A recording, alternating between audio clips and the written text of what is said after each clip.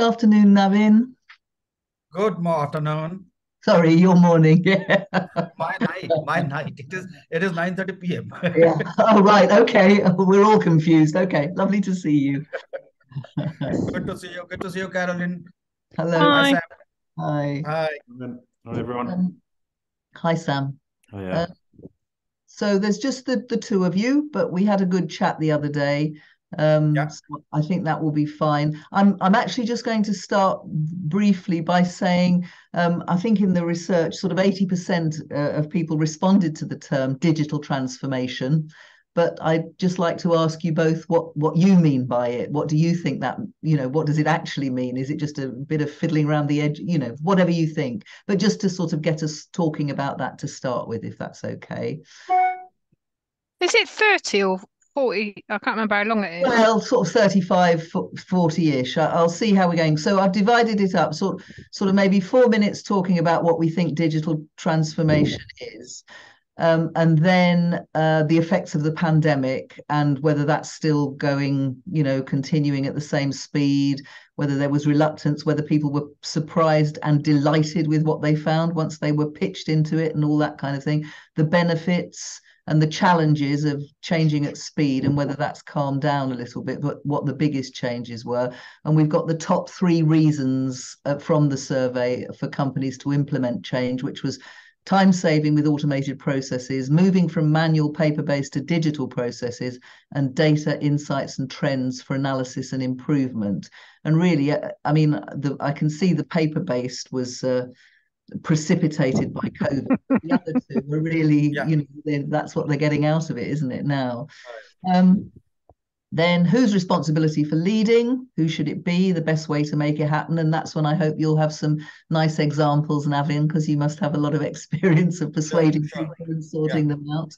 And what the ideal combination is. And I think you mentioned when you were both talking that there were sort of differences whether it was on premise or in the cloud, and then what the barriers are. So lack of effective strategy, lack of clear leadership, and I noticed in the title introducing people, it said, what do teams need to succeed in this transformation to digital? So maybe we'll finish up with that. Okay, Sure. and it's 15:59. Everybody happy? And Just it's kidding. healthy to differ, Naveen. I'm just saying that now.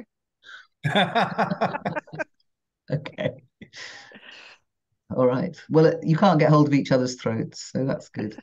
I can do I can do it on screen. Hold on. On screen.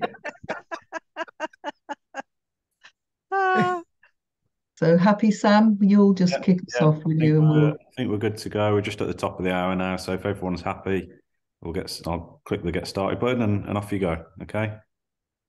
Yeah. Good.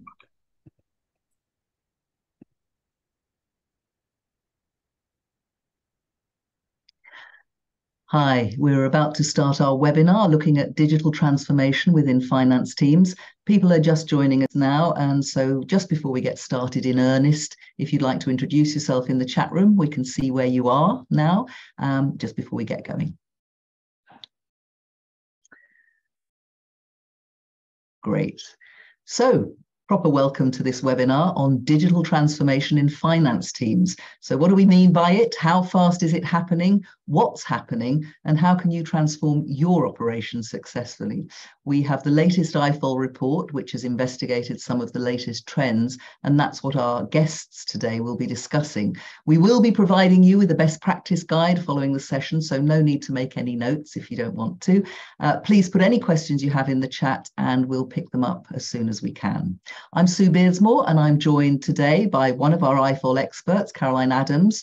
And for those of you who maybe aren't members or students with us already, our IFOL experts, amongst other things, are responsible for delivering live virtual masterclasses each month. Caroline has over 20 years experience in shared services as a senior finance manager and in IT. She's built teams, led them through real significant change, and is particularly focused on payables. Hi, Caroline. hi, Sue. We're also joined today, I'm pleased to say, by our special guest, Navin Gupta, who's Executive Vice President of Datamatics Global Services. And Navin has over 25 years experience in operations, sales, business consulting and program management. And he's worked across many sectors, most sectors, I would say, but including particularly financial services. Datamatics works with over 200 companies right across the world and enables them to develop and reinvent themselves with digital technologies. So he's got plenty of experience of what we're talking about, and I hope plenty of examples too. So Navin, welcome to you today. Thanks, you. Thanks. So the findings from the latest IFOL report, which was sponsored by Datamatics and investigated digital transformation within finance teams. Key questions were looking at how many finance teams have invested in digital technology to manage finance processes since the pandemic, and the effect of the pandemic on that process. Whose responsibility people thought it was to actually make transformations happen. And it also asked what the barriers to digital transformation were. So perhaps we could just start briefly. In the research, about 80% of people were familiar with the term digital transformation, but I suspect it doesn't mean the same thing to everybody, does it? Caroline, what do you regard it as? I look as digital transformation is about removing the need to do manual tasks. I think that's a simple way of explaining it. For example, doing data entry of an invoice, I would be looking for the digital transformation of how you get that data into the AP system without someone sat there keying data. I think that's my simple description of what an example of digital transformation is, removing any manual processes and steps. Okay, Navin, would you agree with that? Definitely, I agree with Caroline, but I will add on to it, not only apart from manual. The digital transformation enables you to automate the entire journey. Let's say, even if we are talking of invoice processing, the entire journey from data ingestion to approval mechanism, building validation by itself, and approval hierarchy and business tools approving it. So machine is approving the entire, and it is straight through processing, no manual intervention at all, is what I call a digital transformation. So you call that transformation? That's when everything has changed and people have gone the whole journey. I imagine that takes a little while to get there. In the survey, 58% of people responded and said they were partially automated, and 25% said they were fully automated. Within Navin's book would be that end-to-end process. Okay, well, thanks for that for a starting point. We'll bear that in mind as we go on. So the effects of the pandemic, they were profound, weren't they? I mean, how did that play out in your experience with different teams? What changed first, shall we say? I mean, for me personally, I was still working in Debenhams then and heading up the shared service centre, and it was quite alien about people working from home. Specifically in accounts payable anyway. So overnight, you know, the world was turned upside down, and it was, well, we're going to need to make some process changes to remain operational, really. How do we do it? Where are we going to start? What do we need to do? And, you know, at the end of the day, when you work for a retailer, you have to pay your suppliers, or otherwise they're going to stop delivering to you. So really, it was about focusing on priorities and what we needed to do first. And for us, that was looking at how documents were being received into the business. So very quickly, suppliers who'd been quite sluggish to send in PDF invoices without going through the whole XML and EDI route, which was too long because you needed it to happen then. That certainly was a huge benefit of getting rid of paper, because nobody was in the offices to process the invoices. So, you know, that was a big win to start off with. And then it was looking at who was approving invoices. Again, I'm smiling because everyone had a laptop in front of them, and they couldn't say that they were too busy to approve invoices. So actually, it speeded up the invoice approval as well. And surprise, surprise, that meant that, you know, suppliers were getting paid on time much a greater percentage of suppliers were being paid on time. But it also meant looking at our payment runs, the frequency of payment runs, and looking to ensure that we were doing the utmost to ensure the wheels kept turning. I think that was a fair summary. And briefly, before we move on to Navin, so presumably there wasn't any reluctance because it simply had to be done. But was the feeling that that was a permanent change, or just something that was going to happen to keep you going?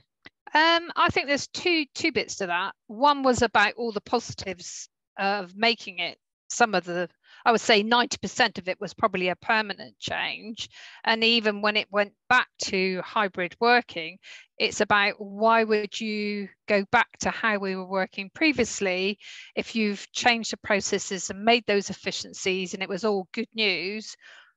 You know, we're not looking back, we're looking forwards. So it's again, well, what do we need to do next to take it up another level? So because that's just how, you know, businesses work. It's all about change. Sure. So Navin, was that your experience with your clients, that they had to do it, but they made some good changes?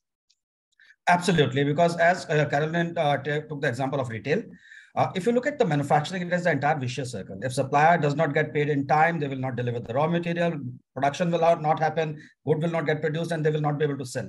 So the first objective was to keep the light on. And to keep the light on, you have to, even if you are working from home, even if there are restrictions, you have to really make payment on time to the supplier so that you get your raw material for the production and the cycle is going on.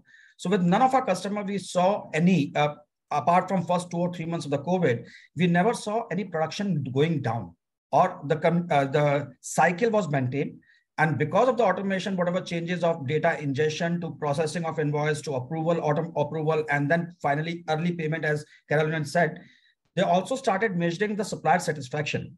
And surprisingly, even though it was pandemic and CFOs were looking for a cash flow, supplier satisfaction went up quite high because they were getting paid, the payments were, they were able to track their own payment or invoice into the system because of the automation.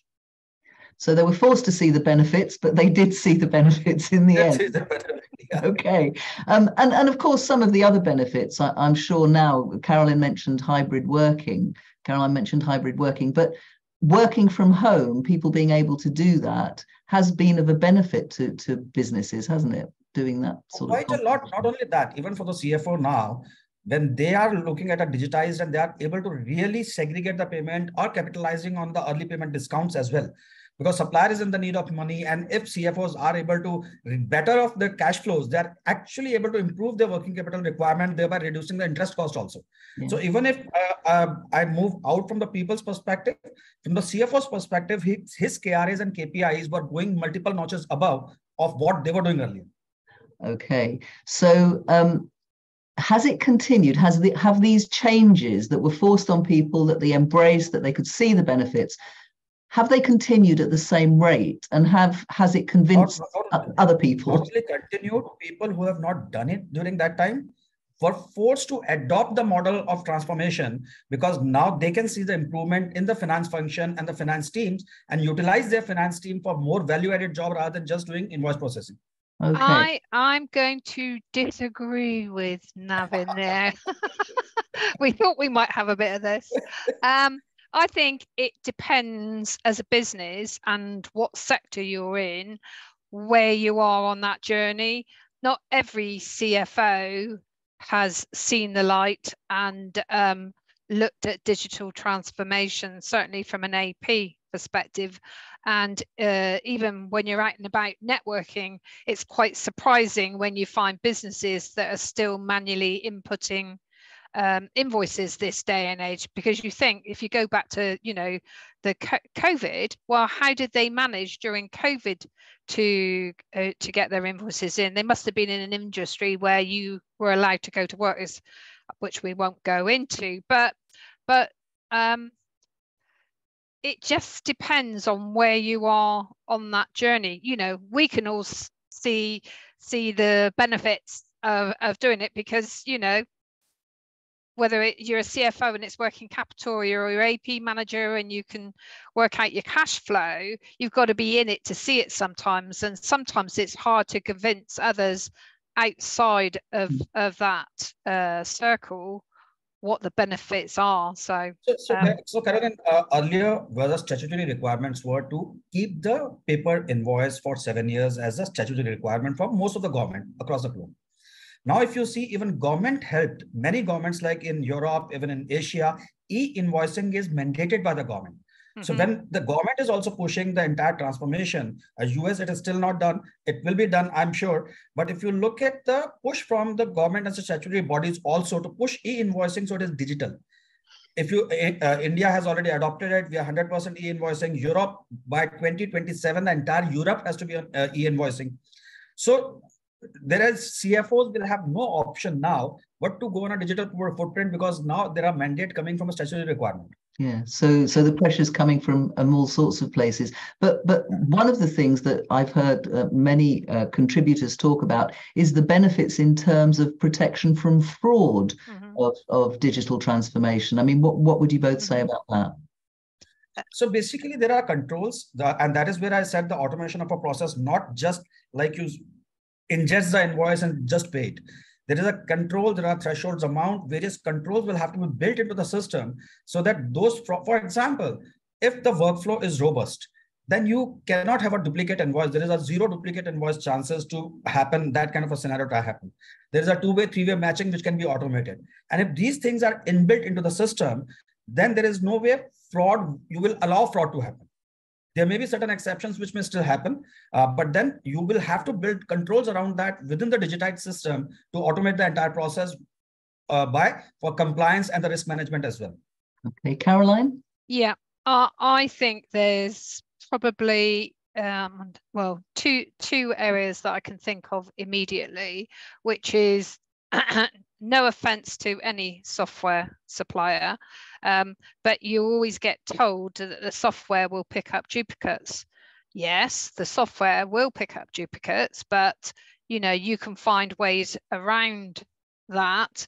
And if as a business you haven't got standardization on how you process those invoices, letting duplicates through and perhaps some of them be fraudulent is a door that needs to be closed. So I'm a great supporter of using fraud AP software that looks for duplicates, that looks for transaction spikes, that looks for unusual patterns. You can do it yourself, but obviously there are software providers out there.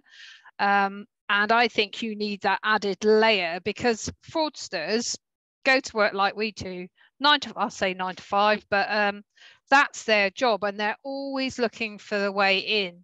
So the second biggest area of fraud is vendor master file. And if you haven't got your vendor master file locked down, from opening up a supplier, the biggest one is obviously amending bank account details. There's lots of best practice out there. If you're not following that best practice, you are opening yourself up for fraud. And then the third thing is around payments, and it's about having a non-verbal payment policy, so that the only payments that you do are through the AP ledger approved by the right hierarchy. It's very easy for the fraudsters, and I've seen it, to imitate the CFO or the CEO, and you get a phone call, an email, a message, make this payment and do it now. If you're following AP best practice, you won't, you wouldn't even look at it twice. Yeah. But the fraudsters are not going away. No, absolutely. And that is where vendor portal, for example, there is a vendor portal, and when you're doing a vendor onboarding, you are letting vendor upload document it by himself or herself, and then system is validating all the vendor tax numbers, or even your social security numbers with the by logging into the government system and validating the numbers, as well as when the bank details are provided by vendor themselves, you are doing a penny drop to see the bank is real or not. So you can build all this validation in the vendor portal kind of a system where you are making sure that whatever vendors are there in the vendor portal are genuine and their details are correct. And so, that's a different with your digital software. That is the difference from doing it all manually to having software that does it for you. So exactly. But it presumably doesn't obviate the need for having best practice in place. Digital on its own is not going to solve anything. Absolutely, and I agree with Caroline. You will get a, let's say, for example, if there is we as a service provider, we are getting an email from the CFO of the organization. We, of course, will consider that genuine, right? But then if based upon the amount and other controls and the best practices, we'll still have to verify and put it through approval mechanism. And that is where the best practices are so important to prevent those fraud, which are done in the name of CEO or CFO of the organization. Okay. Well, the top 3 reasons from the research commissioned by you that was found in the IFOL survey, the top 3 reasons for companies to implement the change were time saving with automated processes, the move from manual paper-based to digital processes, presumably given a massive shove by the pandemic, but also data insights and trends for analysis and improvement. So they were the benefits that people saw if they moved to more digital operations. Would you agree with those? You wouldn't pick up anything else particularly? I'm a great believer in looking at data, but first of all, you need clean data, and obviously getting invoices in digitally. I can't say this word, digitally. We know what you mean. Yeah, is one of the first steps to move away from mistypings, from whatever. If you've got clean data, the insights and trends that you can get from looking at that data, you know, the world is your oyster, and it's about selling that to the CFO or the COO or anybody in the C-suite, really. An example of that would be to look at your vendor master file, look at your pay method, your pay terms from a working capital perspective. You know, are you maximizing the pay terms, having preferred suppliers with different types of spend analysis? You know, the world's your oyster, so I could go on and on and on, but I won't. Okay. We've got a question that let's answer as we go along. What's one of the biggest hurdles in the process of digital transformation for AP? I think we'll be talking more about this a little bit later on, but maybe you'd have a go at it now. John Ford sent that in. Okay. So basically what I see is the biggest hurdle is the fear of controls and the fraud and the risk, because all the CFOs have to comply from all the regulations perspective. The biggest disadvantage or a bottleneck is the fear.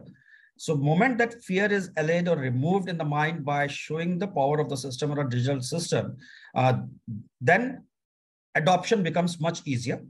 Second is the change management. People who are used to carry on the financial operations like the way they were doing from the last 30 years, the change management is the second biggest reason for failure or not adopting the digital transformation as per me. Caroline, what's your view? Completely different, as you would expect. Okay. I think the biggest hurdle is getting the business case signed off to get the capital investment to do the digital transformation. And that's about having finance working with IT and basing that business case not purely on reducing headcount in accounts payable, because you should be highlighting the benefits from whether it's from working capital, paying suppliers on time, lots and lots of different measurements, straight through processing. There's just loads of KPIs that you can base it on, and it's about understanding what you can deliver from that digital transformation, not on removing people. I think that's probably that stage comes. To me, that stage comes later once the acceptance that of digital transformation comes in. The moment those two challenges of change management and the risk are removed, then I have seen finance department preparing the ROI themselves. And I totally agree. It is not only the headcount reduction; it is the improvement of the KPIs. Well, what is the turnaround time? What is the accuracy rate? How much is the removal of a duplicate invoices? How much is the prevention of a fraud? Or then on the positive side, how much capitalization of an early payment discount? How much capitalization of a bulk discounting they are able to do, a customer is able to do looking at a supplier spend. Those comes later. The first is the acceptance itself that yes, we should be digital transformed. There is no risk in that. But don't you think that because the world has changed, their head should already be there anyway?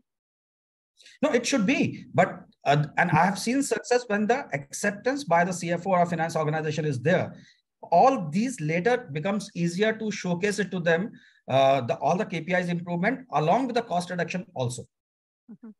Okay, well, that sort of moves us on quite nicely to a bit of a discussion about whose responsibility is it to lead any transformation. I mean, apart from Navin's point about who needs convincing that everybody's got to get going on it, but that's a bit mixed up with the leading, isn't it? Whose responsibility do you think it is in an organization to start the journey and to implement it?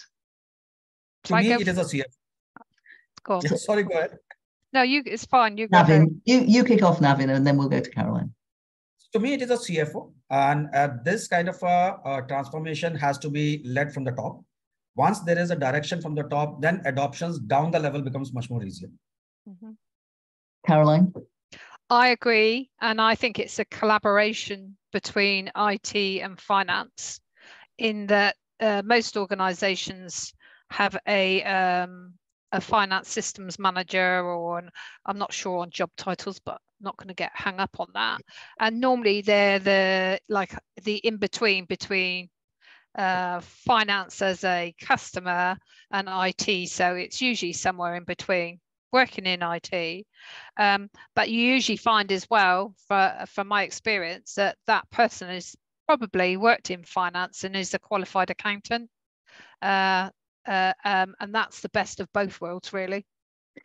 Navin, you must have experience of persuading people that don't really want to be persuaded. Can you give us some examples of how that works, how you show them that really they need, I mean, you've said they'll need to because of various impetus from government and whatever, but give us some examples of how you persuaded people that they need to get going on this.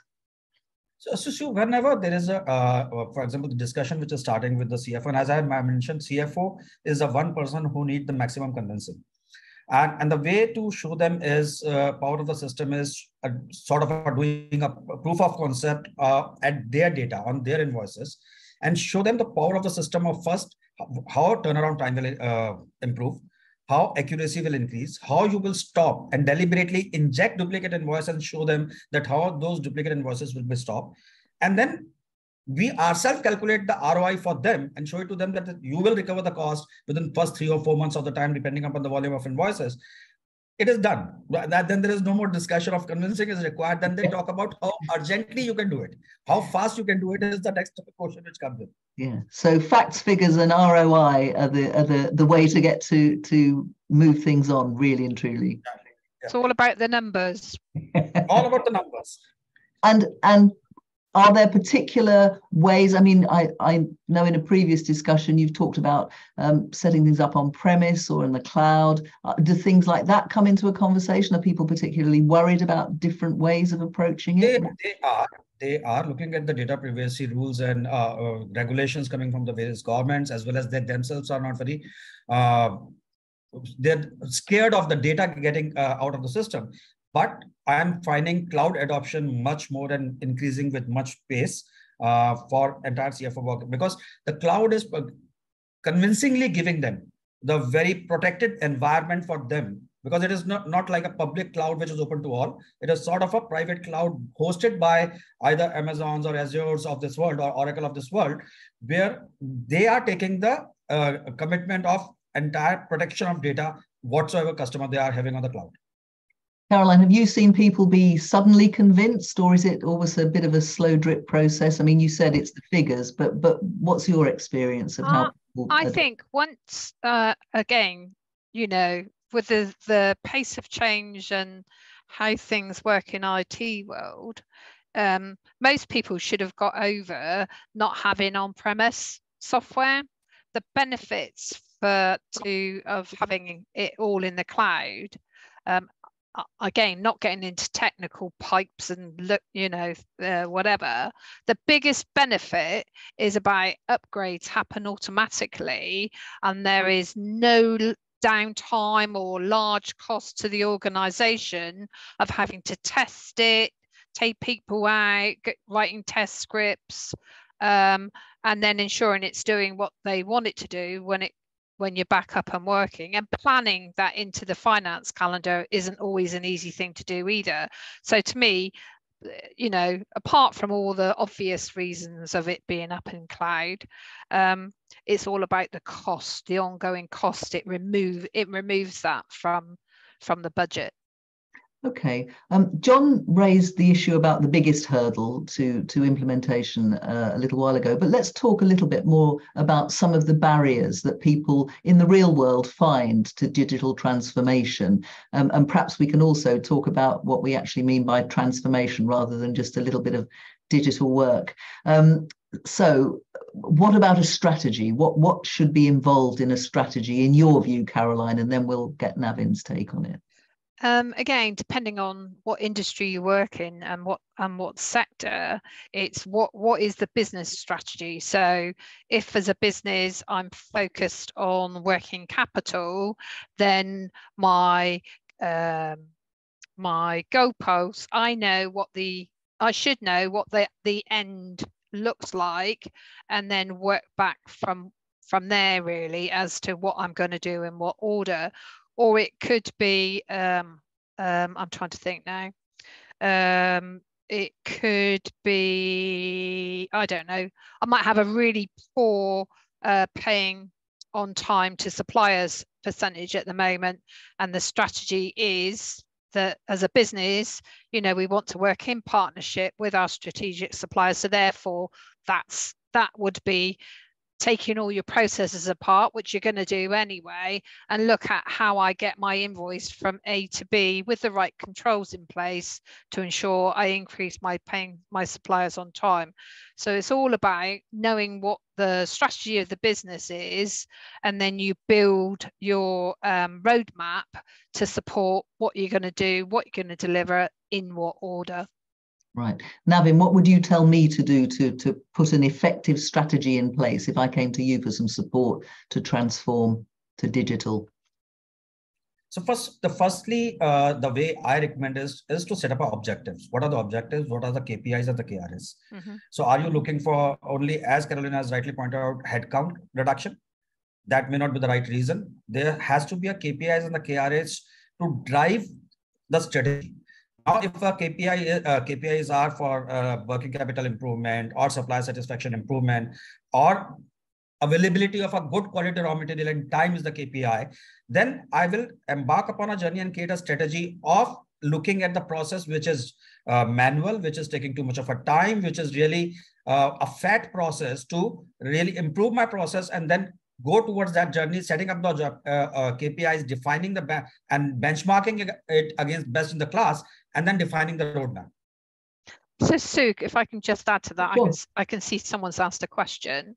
One of the strategies we had was we wanted to communicate with suppliers or customers electronically. So that meant everything coming in, we wanted it electronically, and everything going out, we wanted electronically from, and we wanted suppliers to be able to self-serve. So that, I think that was, that was 16 years ago we did that. So at that time it was leading by example, I would say. But it's also about thinking green, our carbon footprint and all the rest of ESG. It's also about bringing that into it now as well.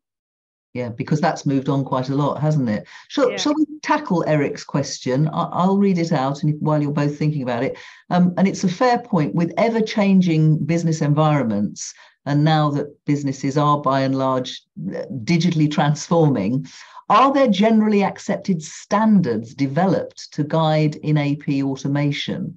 And what are the benchmarks of digital transformation? So are there any accepted standards to guide in AP automation? Caroline, do you want to speak to that first? Oh, I was just going to have a little think. Oh, all right, Navin, can you come on, Navin? Caroline's looking for you for help. So Eric, believe me, I didn't read your question before I used the word benchmarking. So now I'm saying, there are benchmarks available, and there are accepted standards, as I was telling you earlier also, that defining controls for, just to take a few examples, the threshold limit of non-PO invoices, right? So even though you want it to be a straight-through process, but you are still defining a thresholds, and beyond that threshold, what are the approval mechanisms which are going through that approval hierarchy for the higher amounts. And again, the benchmark, for example, now we all used to calculate NPS and CSAT and customer satisfaction. The most important benchmark has now become a supplier satisfaction. Many organizations have started measuring supplier satisfaction. And if you look at even IFOL as well as other analyst organizations also, you will find them providing them benchmark, what are the best in class, whether it is a turnaround time, whether it is a accuracy, whether it is a duplicate payment, whether it is a fraud payment. All benchmarks are there. And after you do your current state assessment, you can set up a target for yourself that what is the 3 months, 6 months, 12 months plan. And how do you want to achieve it through the digital transformation? Is any partner like ourselves could help you in that journey. Yeah. I similar lines really. I can remember seeing a document which was good, better, best, which is not very good grammar, but and that was the measurements of people talk about touchless processing, and again, depending where you are as to what you achieve with touchless processing.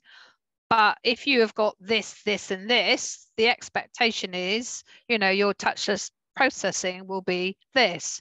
If you've got XML, EDI, and any other standard electronic and proper electronic invoicing, you would expect your match rate or your end-to-end again to be a percentage. So you can look at KPIs, but it is all about, what are your peers achieving? And a lot of time you get that from networking events. IFO has got some benchmarking, but it depends what you're looking at. It's all about measuring your KPIs and what are most relevant to you as a business. There's no point in measuring KPIs on touchless processing if you haven't got the software that's doing it for you. It's just pointless. I agree. I totally agree. And also, for example, generally what we don't do, we don't calculate the intangible efforts, for example, the duplicate invoices.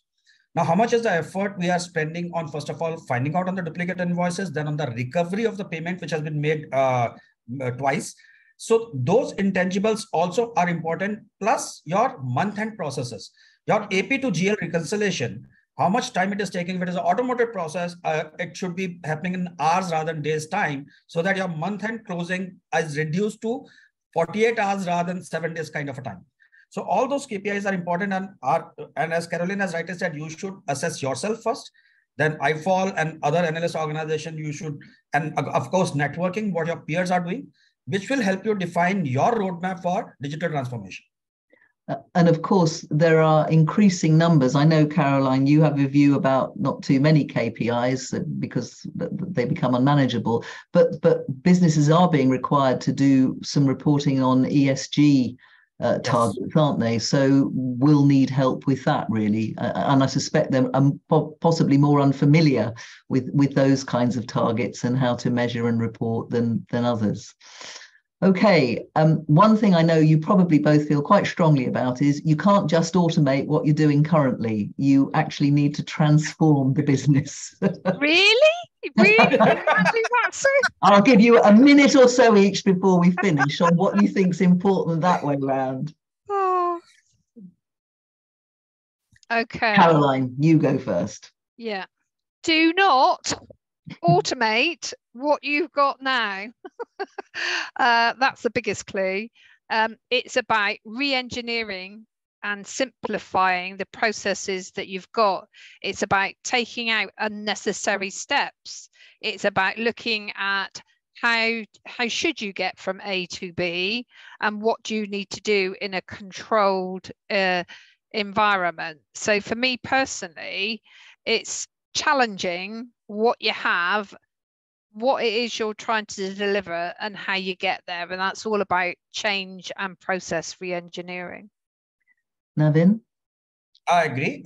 Just to take an example of what Caroline was mentioning earlier also, from a data perspective, it is garbage in, garbage out. If you just automate your non-clean data, first of all, then you will always get the non-clean process as well. Secondly, just taking one use case or example I've seen with one of the customer where I was really surprised. Vendor evaluation was done by 3 separate departments. And your procurement was doing it, finance was doing it, and of course, business was doing it. And I was really appalled that to look at 3 various departments. And if I automate what way it is, rather than consolidating and standardizing the vendor evaluation with one particular function, so that I'm not investing effort at 3 different places, right? And this is just a small example. The same could be true for the invoices also. And although we have been talking more of an AP till now, but if you look at AR as a function and any other, whether it is P2P, O2C, or R2R as a function, if you automate whatever wrong process you are doing, you will end up doing it wrongly again. You have to first do a re-engineering, standardize the process, simplify the process, make it lean, and then automate. You will really achieve a fantastic results, and your KPIs will really go up above the roof. Okay.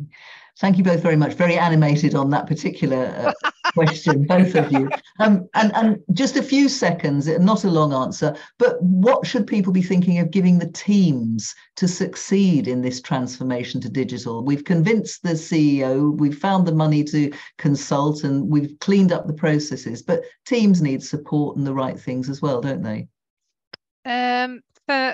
So there's a couple of things you can do there. The first thing is open communication, so that there's no surprises. They're taking on the journey with you. And also, we used to have some super users. So it's about creating a few individuals, upskilling them, and sharing those skills with they had go-tos then for help, really. And that way you can probably get the best out of the software as well. Thank you. Navin, what would you argue that teams need? I totally agree. Communication, collaboration, and commitment. These are the 3 most important things which any leader will have to provide to their team.